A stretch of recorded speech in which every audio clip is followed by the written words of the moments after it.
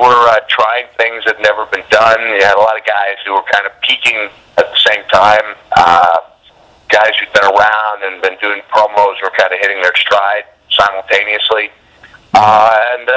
We were always trying to try to top each other and push the envelope a little farther. At a certain point, you can't do that anymore. You know, can you imagine if they continued that path? The show would be unrecognizable. So I'm glad they stepped back and decided to go PG. And then every once in a while, when they bring in a little harder hitting element, it really connects.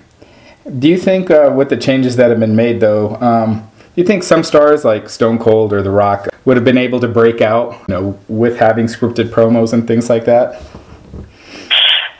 Yeah, because I think it's like baseball, where people say, well, the hitters of that era have competed with pitchers, throwing harder and more variations. I think the best people would always find a way to survive and thrive.